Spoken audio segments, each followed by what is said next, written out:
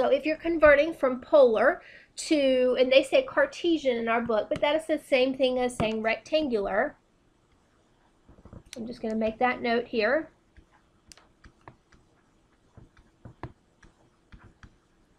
So if we want to go to rectangular, meaning that we want to have an x and a y, then we can use these formulas. X is equal to r cosine theta, and y is equal to r sine theta.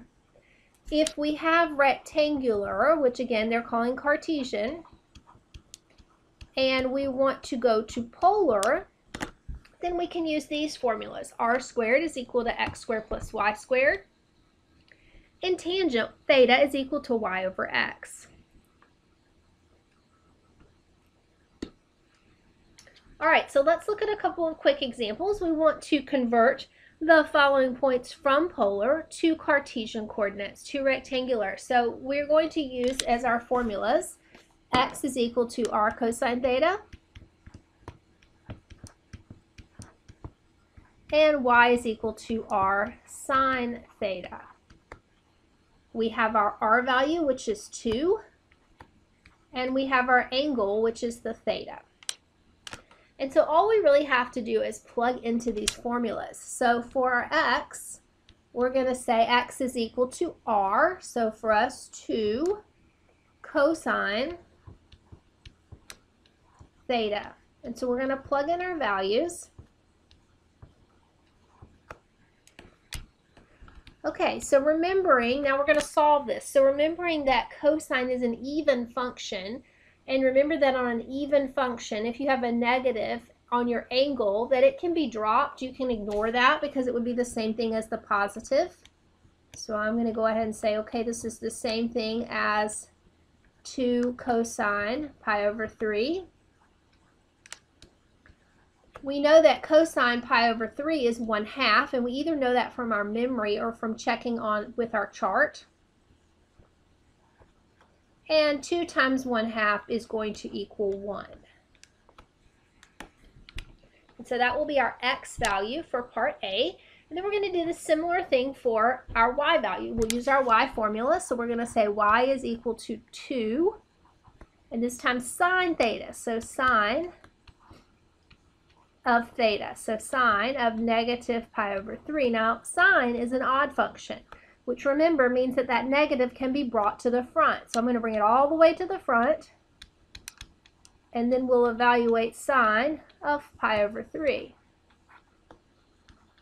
So we know that sine at pi over 3 is square root of 3 over 2.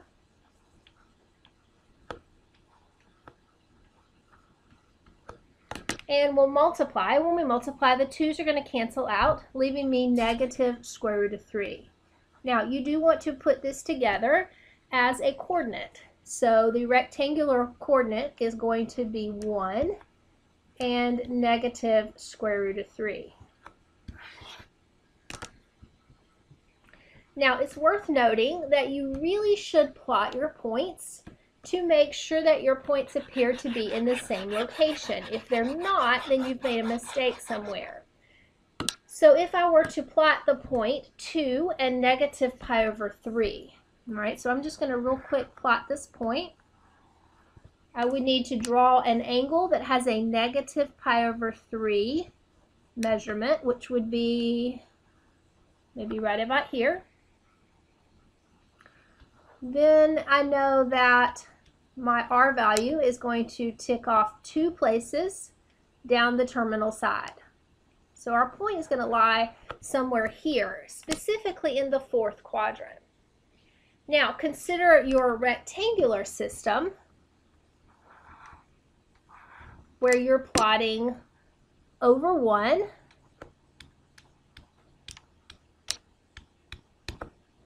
and down square root of 3. Now square root of 3 is like 1.7 in your calculator, so it's going to be like maybe right about here.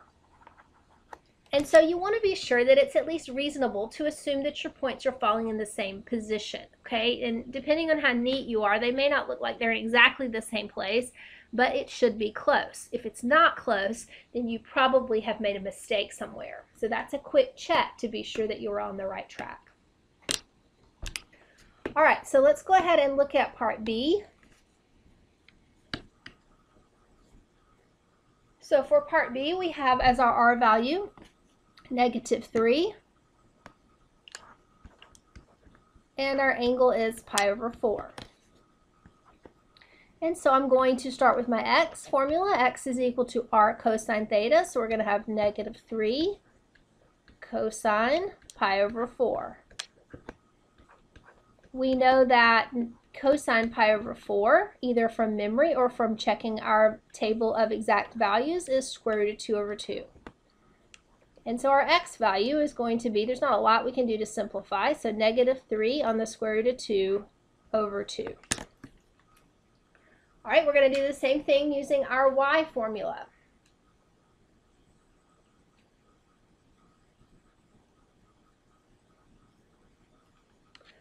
So we'll say y is equal to our r value times sine of pi over 4. And again, sine pi over 4 is square root of 2 over 2.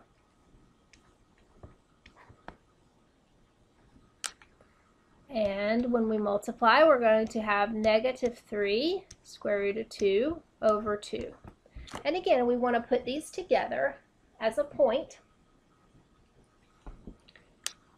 And so our answer will look like -3 on the square root of 2 over 2 for our x, and the same value for our y.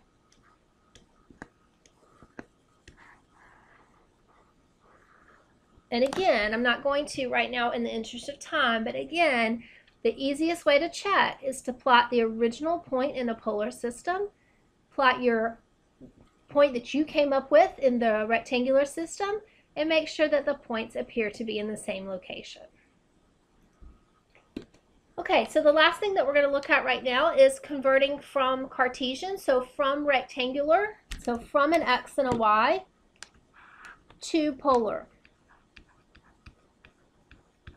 So remember that your formulas for doing this, we have a formula for r, which is going to be r squared is equal to x squared plus y squared.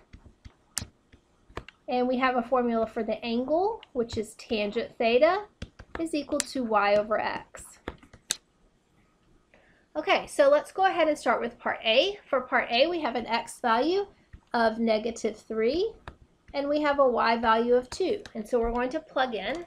The r calculation typically is fairly easy, so we're going to say r squared is equal to the x squared, so that will be -3 squared, plus the y value squared, so that's going to be 2 squared.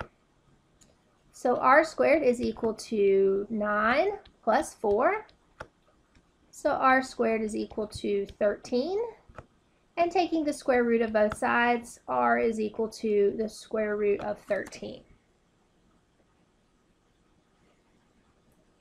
All right, for our angle, we're going to set up our tangent equation. So we're going to say tangent of theta is equal to y over x. Now, I need to find the angle, and this is not a value that I know or something that is one of my exact values off of my unit circle. So I'm going to need to use my calculator to find it. So I'm going to enter it in as inverse tangent of 2 divided by -3. All right, and we want our calculator to be in radians. Typically, when we are talking about polar coordinates, we are looking at radian measurements. So make sure your calculator is in radians, and then we're going to do inverse tangent of 2 divided by -3.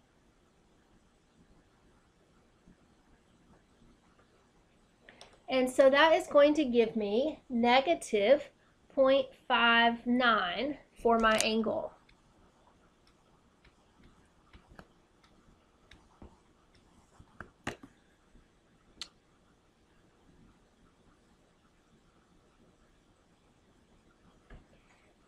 All right, so now we still want to check. We want to make sure that the coordinate that we're coming up with, right, which has an r value of the square root of 13,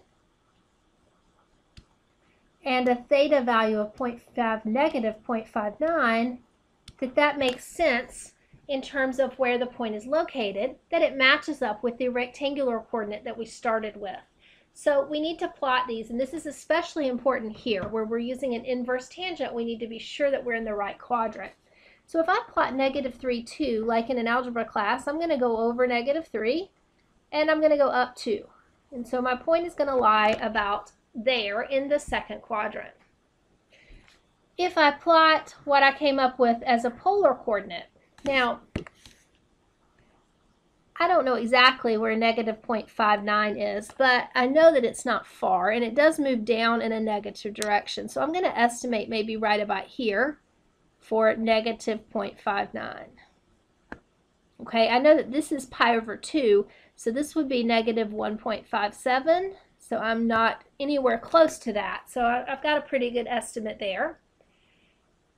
And my R value that I came up with is a square root of 13. So square root of 13 is 3.6. And so I'm going to come down on this terminal side somewhere between 3 and 4 and place a point.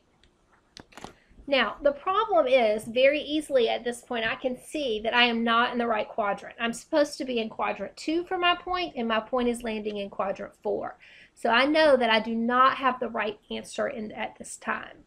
So what I need to do is I need to take my angle and I need to move it into quadrant 2. So I, in other words, need to flip it completely around so it's on this opposite side, and then it will be in the correct quadrant. Now, the easiest way to do that is to take the value that you came up with, that -0.59, and add pi to it. And so if you do that, then your angle becomes 2.55. Okay, so I am going to, again, take -0.59 and add pi. By adding pi, I'm adding 180. It flips it back into the second quadrant. And my new angle becomes 2.55. All right, and so I'm going to come back down here to my answer, and I'm going to change out that angle so that I have the correct value. Okay, and you could replot to be sure, but what it essentially does, again, is it moves it back this way, and then you're going to come.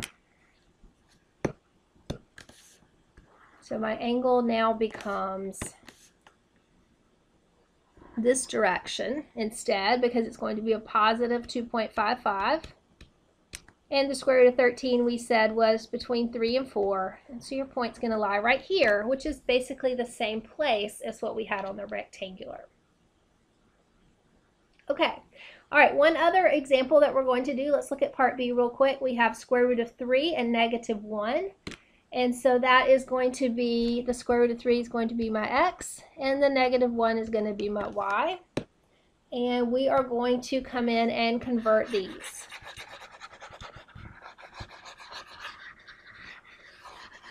All right, so let's do the r first. So for the r, we're going to say r squared is equal to the square root of 3 squared plus the y value squared. So the square root of 3 squared is just going to be 3. -1 squared will be 1. So we have r squared is equal to 4. We take the square root of both sides. R is equal to 2. When we do our angle, we say tangent theta is equal to y over x. Now I'm going to go ahead and rationalize that so that it looks like a value that I'm used to seeing. So we're really looking for an angle where the tangent is equal to negative square root of 3 over 3. Now this one is a value that is actually something that I know from my unit circle, and so I should use that exact value as opposed to using my calculator.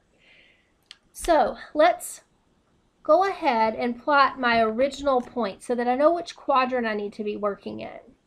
So for my original point, square root of 3 is like 1.7, and we're going to drop down 1. So my original point is in quadrant 4. We need to be sure that we select an angle in quadrant 4 as well. So remember that tangent at pi over 6 has a value of square root of 3 over 3. Now that's the wrong quadrant, but I'm going to keep that in mind, that that's sort of my base angle. Now I need that angle in the 4th quadrant. So one option that I have is to take that pi over 6 and just make it negative, which will move it down into the fourth quadrant. I also could call that angle 11 pi over 6. That would be another option. All right, so let's check and make sure that what we have makes sense. So here's my solution. If I'm going to plot that, I'm going to draw a negative pi over 6 angle, which is going to sit right about here. I'm going to go 2 units out on that, which is going to be right about there. And so again, it does appear now that the points are pretty much in the same location. Again, the more neater I am with my drawing, the closer I get that approximation to be.